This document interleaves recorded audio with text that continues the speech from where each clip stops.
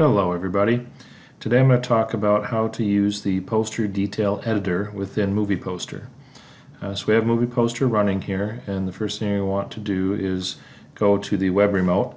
If you're on the same machine as MoviePoster, the easiest way to do this is to right click on the taskbar icon and go to Open Web Remote. That'll open it right up for you. Then you go in the menu and go to your poster cache. As you may know, this shows you a list of all of the posters that you currently have downloaded and saved in your cache on your PC. Now if we want to edit one of these, we can click on the gear icon on the right and go to View/Edit Details. This will load up the poster detail editor, and you'll see here we have details of all of the images and the poster metadata that's currently saved.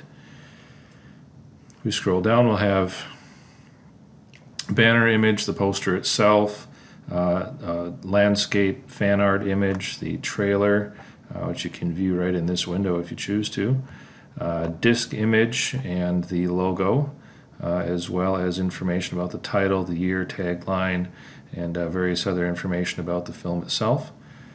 A bit further down, we have a little bit more advanced features. We can change the resolution or aspect ratio tags for this movie. The rating and studio are usually pulled down automatically from online sources, but if you'd like to have a particular resolution tag or aspect ratio tag on your movie when it's displayed as a coming soon poster, you can change that here. You just select the option you want and hit submit.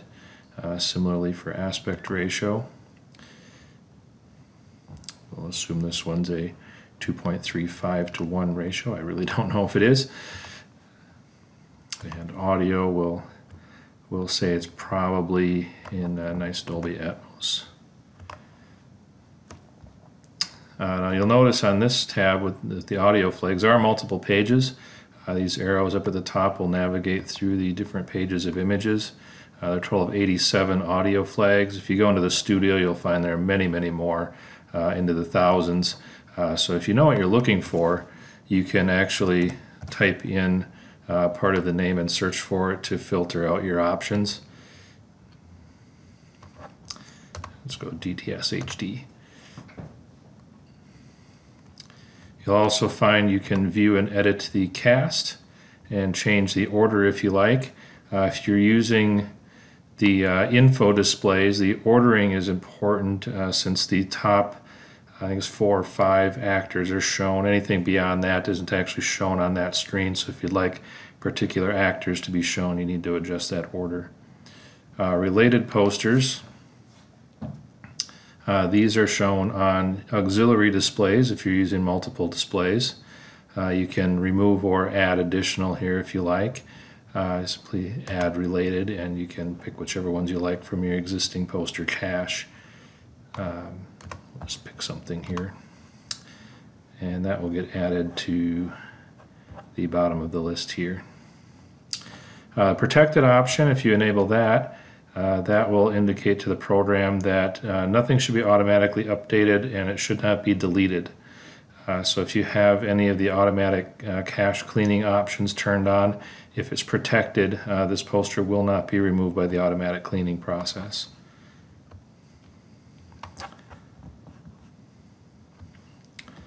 Alright, so then if you wanted to change an image, you see all of these have this little plus icon in the lower corner. If you click on that, you'll get a few options here. Now the first one is the media store. That's actually a folder that's stored on your PC. We'll cover that a little bit later. URL allows you to paste in an online location, and web search will search the MovieDB as well as Fan Art TV for images for that particular movie.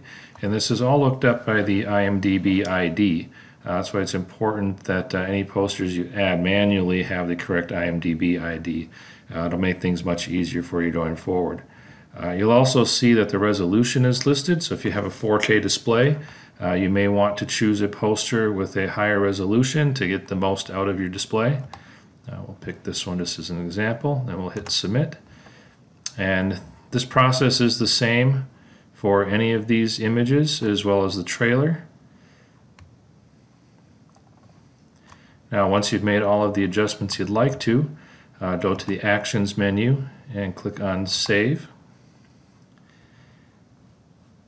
And in a few seconds we should get a notification at the bottom here that it flashed pretty quickly, but it did say that the data for this movie was saved. And if we go back to our poster cache, we'll see the new images shown there. And if we click on that title bar, the poster on the display will change in a second.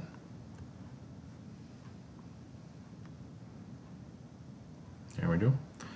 So you'll see we have the new image that we chose. On the landscape display here, we do have the logo as well as the landscape fan art image. And if you notice down at the bottom, the new tags that we chose for DTS HD, the 2.35:1 and 4K images are all there.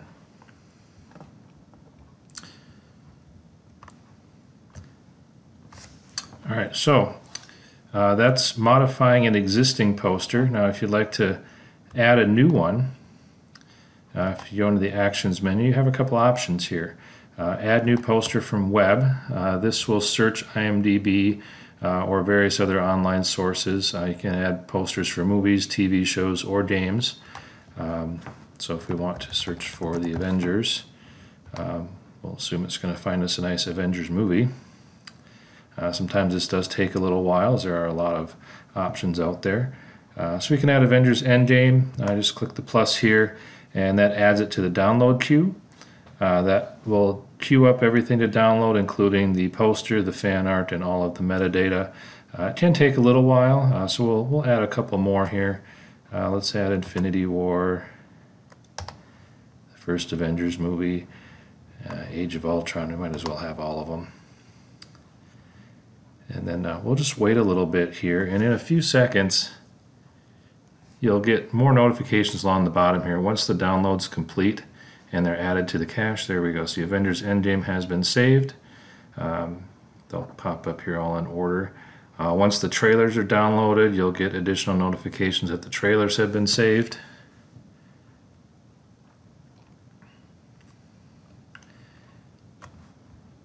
Similarly for TV shows, if we'd like, let's say Friends, favorite show from the 90s, we can add the poster for Friends. For James, we'll throw Zelda in there. And we have no results for James. That function may be broken. I'll have to review that. So if the James search is broken, how could we add James? How about we add one manually? This option is available for any type of images you'd like to add. We'll go to Add New Poster, Manual. What this will do is bring us up a blank poster detail image with a generic ID. Now I did identify a bug, and I don't know why this happens, but it's been irritating me here for a little while trying to make this video. So expand the Actions menu right away. For some reason, this tends to disappear when we want to save later on, and it's very important that you actually do save your changes. This seems to only happen when we're adding a new poster from scratch. It doesn't seem to happen when we're editing an existing one, but we're just going to leave that little menu off to the side there. So we'll choose some images. I'm going to be using the Media Store. Now if you don't know what the Media Store is, it's just a special folder on your PC. On this PC, it's in my document folder, and for you it should be by default as well. If you go to your MoviePoster folder within your document file, and then Media Store. And this is a folder where you can drop any images or videos that you'd like to use to create your own posters from scratch and have associated metadata. Now you might have seen here a little bit ago, I just had a folder mapped. This is a folder that's mapped. You see the IP address of my dedicated MoviePoster PC downstairs. So you may want to just map a network location if you have a dedicated poster PC that you want to edit posters on remotely. Then you can drag and drop files in there to use. So here we're going to be choosing the banner image, and I'm just going to go through here and throw in the images that we're going to be using for this poster definition. Choose the fan art, that's for the landscape display. We can choose the trailer.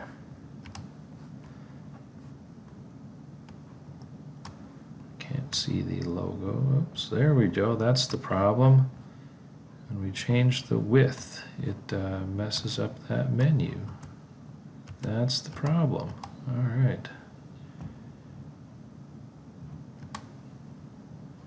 Interesting. Okay. Let's try not to change the width of your window. All right, we'll choose the rest of these images here. And we don't have a disk, but we do have a cartridge. The title, we'll populate that. Oh, there we go, it already has it for me. Must have typed that in once before. We'll populate the rest of this here. And there you see me accidentally changing the width of the window. That seems to be the problem here with that menu disappearing. Hopefully we'll not have an issue with that when we go to save.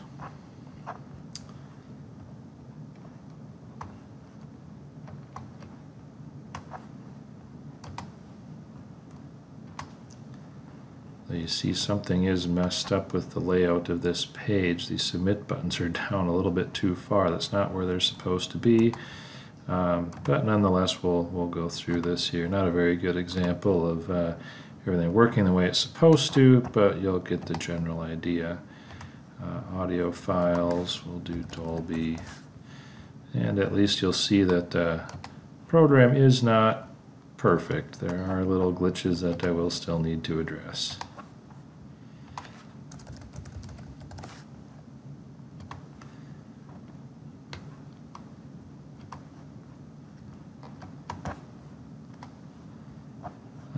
That should do it for my changes. Hopefully that save menu will come back. There we go, hit save, and we'll see that the data has been saved. If we go back to the poster cache and we search for Zelda, this is another bug that happens from time to time. When you search, you'll get duplicate results. If that bothers you, just hit search again and it should clear itself up the next time around. So if you want to see what we just created there, we can click on the poster and we'll get that to show up here in just a second. There we go, we have the poster with the landscape display here with the logo down in the corner. All of the metadata that we chose is there. Now I do see that we forgot to add the tagline. I like to have a tagline on all of them, so we can go back in and you see everything that we added is there. And let's see, a tagline, let's do open your eyes. Very first line of the game, if you've ever played it. We'll save our changes here. And now to go back to the cache.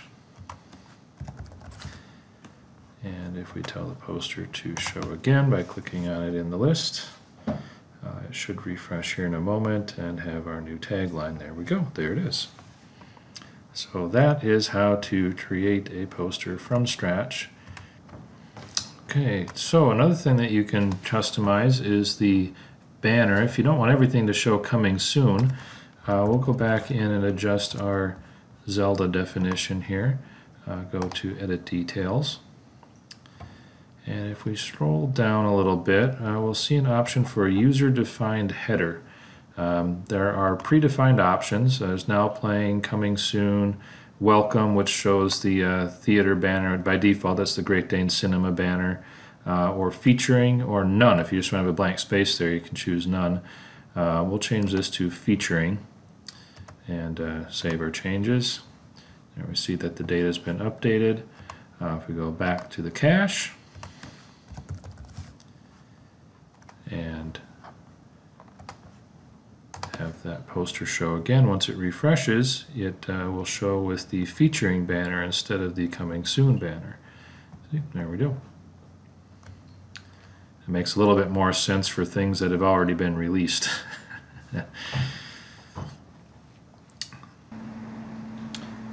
Alright, next I'm going to talk a little bit about custom posters. So MoviePoster does have the ability to display images that are just thrown into a folder. Now by default there is a folder location under Documents, MoviePoster, and Cache, and Custom.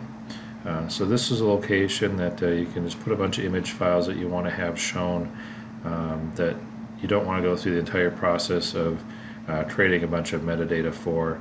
This feature was added quite some time ago at user request to display random images. So in order to utilize this, if you go into the MoviePoster settings, go to Other Posters, and where this Custom Posters section is, just check the box that says Show Custom Posters. You'll want to browse to that location, which is in Documents, MoviePoster, Cache, Custom, and obviously if you'd like to use a different location you can do that too. Now the frequency setting denotes how often these posters are shown, more specifically how many other posters are shown in between them. So here I have a frequency set of 0 that indicates that other posters from the cache are not shown in between these. If you have this set to 2, then 2 other posters will be shown, then 1 custom poster, 2 others, 1 custom poster, and so on. So we already have this set, so I'm just going to close this menu. And that's really all there is to it to get custom posters to show from images in a folder. However, you can be a bit more advanced. If you'd like to have additional data shown, you can. So I'm just going to open up my web remote here, and if you go to Manage User Posters, you'll get a list of all of your image files that are in that special directory, and one of them here, the Super Mario 64, if I open that one up, I would just click on this header here and it will trigger it to be displayed. We'll see this one has a little bit different layout. We have a featuring banner and a tagline, and that has to be defined somehow, and that's done using a custom NFO file. If you'd like to know the layout of this, if you go to the MoviePoster website, go to the definitive guide. There's a link to Google Docs right here. Near the bottom of that guide, there's a section called Poster NFO Files. And this is the definition of the layout of what those NFO files are. And they're really just XML files, and you can copy and paste from this template, or you can use an existing example from the cache and just modify the data as you please. So if we were to open up this Super Mario 64 file that I've already created here, you just open it with any text editor. I prefer Notepad++. Well, see, this is the data that's in here. So this is where the featuring header is defined. This is where the title is defined. The tagline is here. If you'd like to manually define any other attributes, you can. You can set logo images, disk images, etc. This is really an advanced feature, but if you want to do it, the functionality is there. However, for the most part, I do recommend the previous process we went through, using the poster detail editor to add a poster directly to the cache with the attributes using that editor. It's really much simpler to do.